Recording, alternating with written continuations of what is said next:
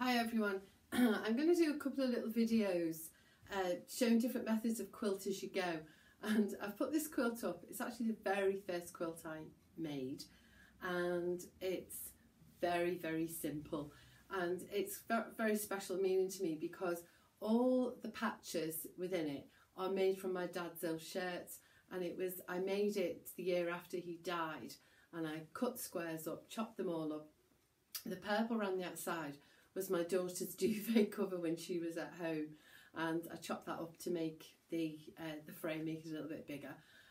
When I look at it, it's so full of mistakes, but you know what, I don't care. It hasn't even got any wadding inside, because when I first started it, I didn't know what wadding and batting meant, so it actually has an old blanket in the middle. Also, it belonged to my mum and dad, so it's very special to me. I just got a new machine that had some embroidery stitches on, and so I quilted it using embroidery stitches.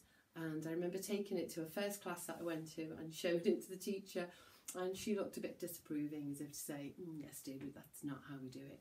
But you know what, it's how I did it. And I used it as my yoga blanket for a long time.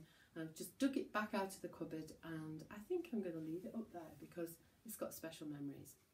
So this technique can be used for lots of different things, and I'm going to show you some other things later on in the series.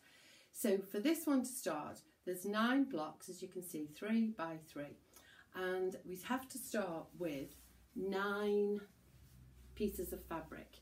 Now with this, when I made it, I used the back of my dad's shirts and I cut them into squares.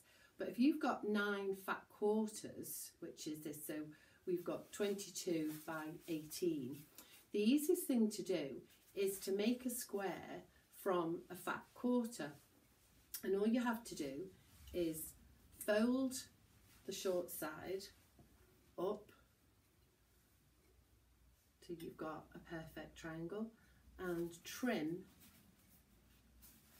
that piece off, and then you will have an 18-inch square.